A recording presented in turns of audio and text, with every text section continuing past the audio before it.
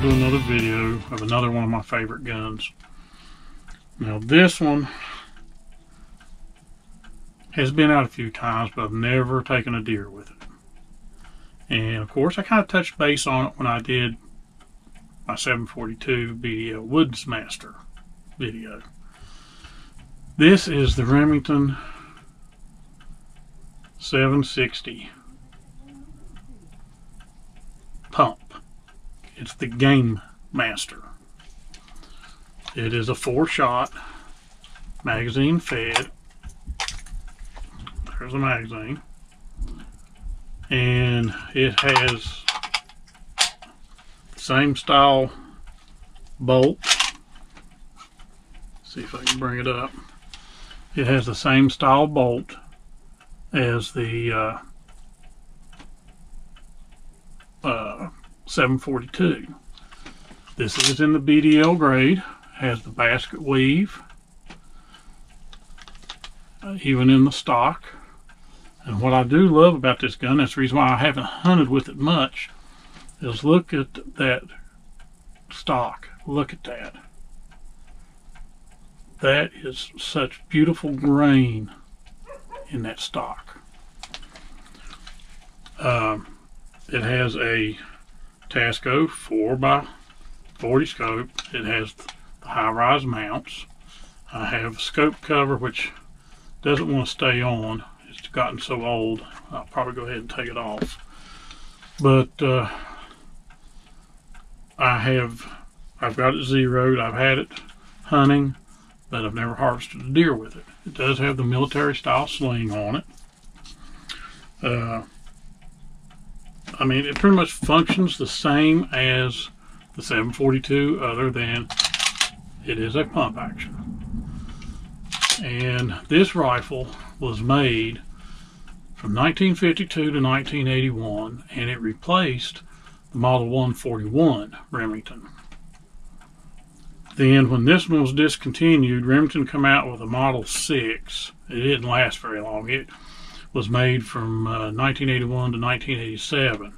While it was being made, they came out with the Sportsman Model 76. And it started in 85 and was continued to 1987. And then it was replaced with the Model 7600 in 1987. And it has been the gun, made up to present. I know Remington Arms just went bankrupt. They've started back again, or whoever took them out of bankruptcy. It's called Rem Arms now. But this is a really nice gun. Even the forearm. Let me show you on this side. If you can see that wood grain in it. And it's got the, I guess you call it mahogany on the top and on the pistol grip. Got the white trim around it. It's got the open sights. I may, like I said, I haven't taken a deer with this, and I may choose to take this year. The 742 I've taken several deer with. The 700 BDL, that's when I really stopped carrying this, was when I got the 700 BDL. It might have been, no, the 700 ADL.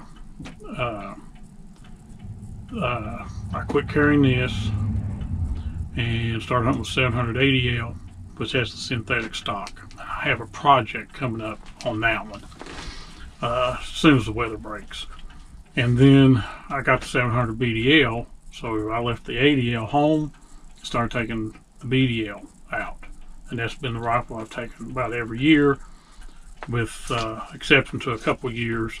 But I've always taken a backup rifle as well. And but back in the days when these Remington 742s, 760 was made, especially in the BDL grade, these were really sought after, really nice firearms. And I just wanted to share it with you because you heard me mention it. And I wasn't going to bring it out, and then I decided I got to go ahead and bring this out so y'all could see it, especially the wood grain on this stock. I just love that. In fact, Jared really likes it. His, I don't think, is like this that much. It's still a beautiful gun that he's got, but just for some reason I don't know if you'd call it, I don't know if I'd call it tiger stripes or what, but it is just so, and the light's not really doing it justice. Whenever I try to show it to you, but you can see that. And but it is a great firearm. Like I said, all the Remingtons are. That's the reason why Jared and I are Remington guys. And I just wanted to get this video out. I might have another one of my favorite guns to hunt with, and it might be another squirrel hunting gun. It could be another deer hunting gun. So y'all just stick around for that. Appreciate you watching. Appreciate your comments. Hit that thumbs up, and as we're always fond of saying, we'll see you in the woods. Thanks for watching.